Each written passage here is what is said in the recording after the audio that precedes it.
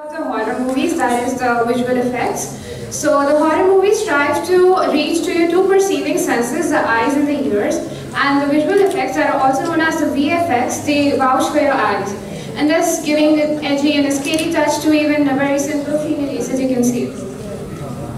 The horror films also research upon the human psychology, and thus including some nightmarish visions and including those primitive human fears like those creepy crawlies. Now a very important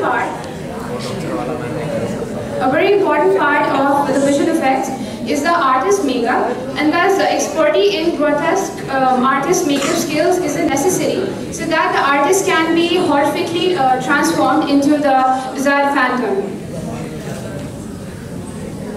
So let's talk about some technical methods and stuff that mostly that is all what is visual effects about it. Okay, so the first one is the superimposition, as you can see. So it's basically two or more images are taken together in one frame, and they are put in such a way that they dissolve. So this happens to show the transition, like to avoid the void between when the scenes are changing.